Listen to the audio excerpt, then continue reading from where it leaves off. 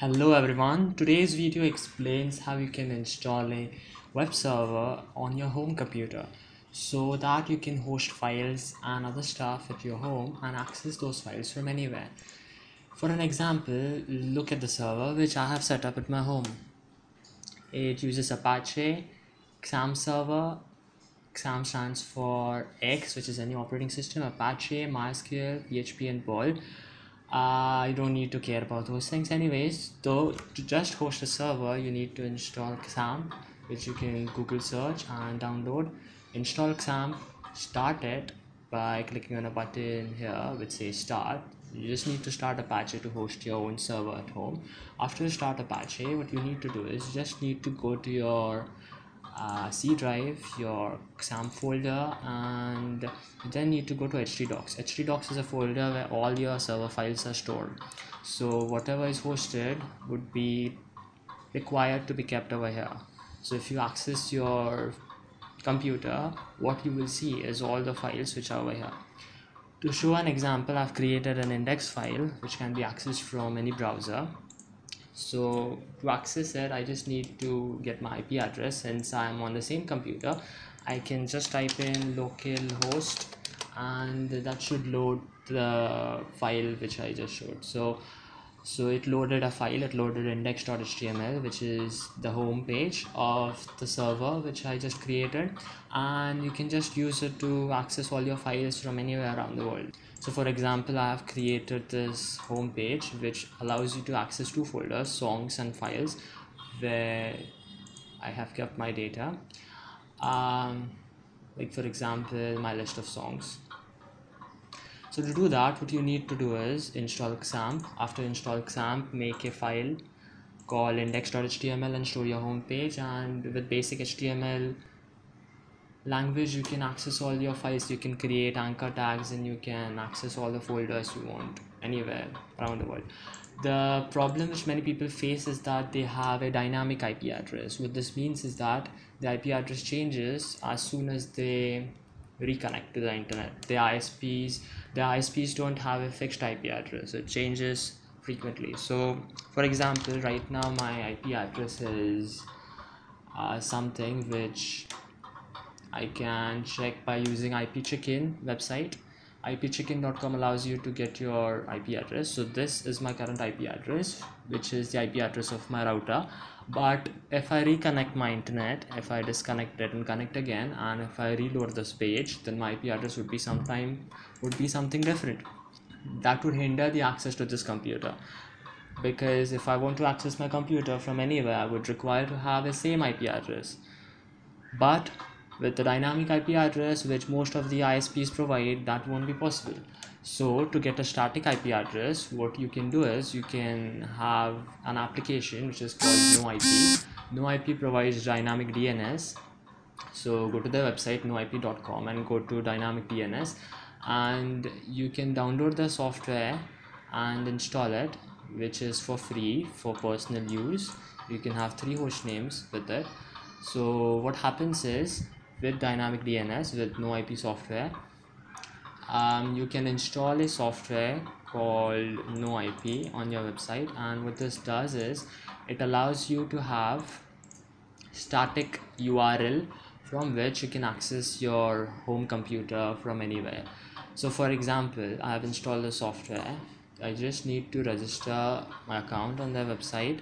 After I register an account, I need to create a host.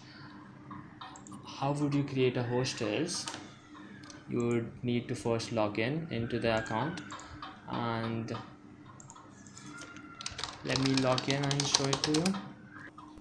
So after logging into a noip.com account, you can add a new host by just clicking on add a host button, and it would just take you into a page where you can enter the name of the host which you want and some other settings. You need not care about other settings. You just need to tell it which host name to use, and you could type the host name here. For example, you could give your own host name, and that would be connected with another name which is ddns.net by default. You could select any other name from the list of names available, or instead, if you own your own domain name, then you can even use your own domain name and connect it with NoIP.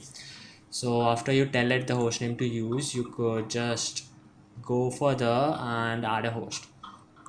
After you finish adding host, it would take around 1 to 2 minutes for it to process, and then what you would need to do is you need to go to edit hosts and add your host over here, like I have done. Like, just check this box and tell it to select that host, and after you have done it, everything is set. One more thing which is required is you need to make sure that you're forwarding your IP address, your computer's IP address. So for example, if you're behind a router, the router would prevent outsiders to access your computer, so the devices which you have inside the router's connection, inside the LAN connection. So if you're hosting your server on your home computer, you need to forward your local IP address. For example, every router assigns an IP address, like my router did here, which is 192.168.1.102, which is the IP address which my router assigned to my computer. The devices which are accessing my network, or if there is some other device from outside my network, that is from outside my router, and which is trying to access devices connected to this router, like for example, when we went to IP chicken showed us a IP address which started from 115. So that IP address is my router's IP address. That IP address was given to me by my ISP. That router's IP address is specific and is only connected, is only relevant with my router. But my computer or any device, laptop, computer, mobile phone, which are connected to my router would have their own IP addresses in turn, which are given by the router itself. So here 192.168.1.102 is given by my router to this computer device, which is going to host my files, which is going to host my home server. So by default, a router always blocks or does not allow outside connections to get in and see or locate or access files or access computers which are inside the router, which is a safety feature. But if you want to actually allow it, if you want to allow outside computers to access a computer inside your LAN network, you need to forward your computer's IP address to your router. It is a kind of linking. For example, here you need to go to your router's IP address, which is normally 192.168.1.1, or it would be different according to your router which you use. After you open your router's page, you need to find something called forwarding, and once you go to forwarding, you need to add rules. These rules specify the connections or the linkages which are there from outside computers to inside computers, and the port numbers which are to be forwarded. The Apache server which would host our files usually uses ports 80 and 443. Port 80 is for an HTTP connection, 443 is used for HTTPS, secured HTTP connection. So if you just want to host a normal file server or a normal website or a normal server to access from outside, you would just need to forward one port, which is port 80. So you would just add a new rule, and what you would need to specify is the port which you want to forward. In our case, it is port number 80, the IP address on which the service is hosted. So the IP address on which our service is hosted is our own computer on which the server is going to be running. So to find out what the IP address is, you need to execute a command in your command line or in your terminal. The command is ipconfig.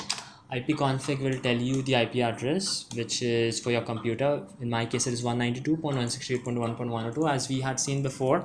So just write down this IP address over here, 192.168.1.102. That will route connections coming from outside. The connection would first go to the router, then the router would forward that connection to this computer, which is 0.1.102 on port number 80.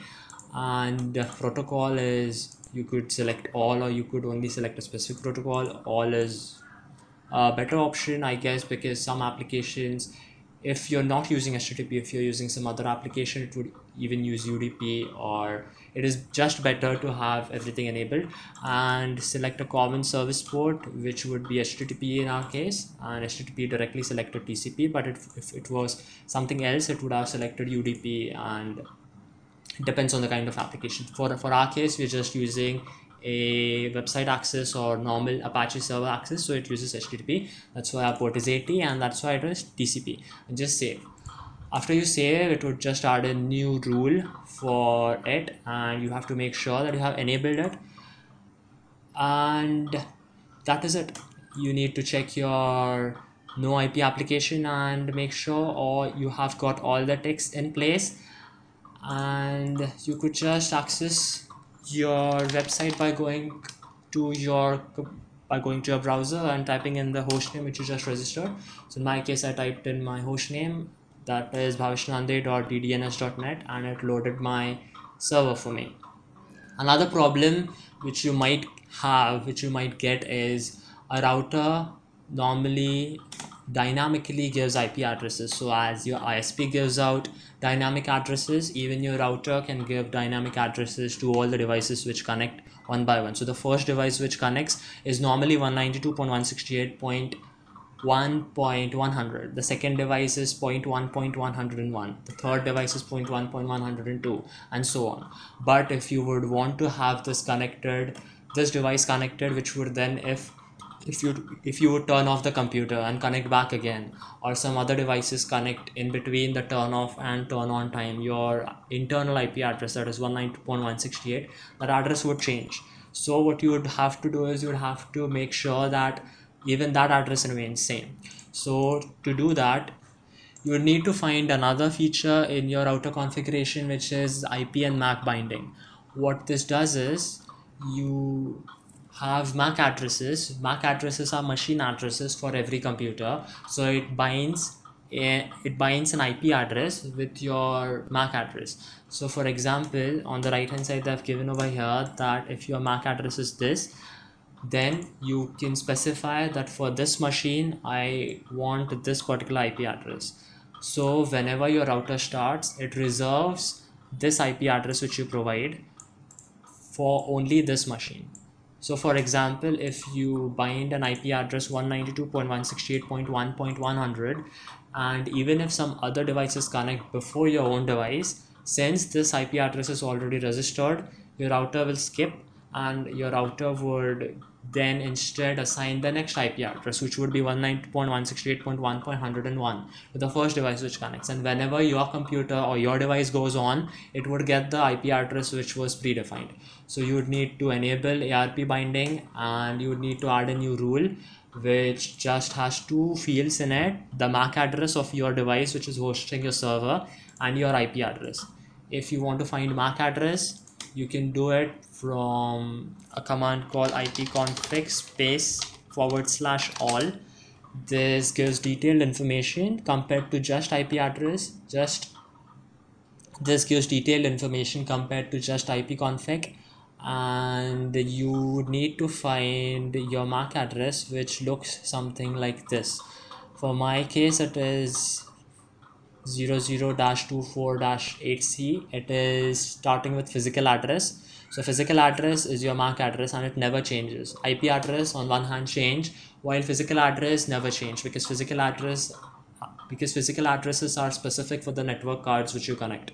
So you would just copy this physical address over here and the IP address which you want to reserve over here, and you just save that, and whenever you restart the router, you reconnect all the devices, the IP address would be bound to that particular MAC address and it would never change.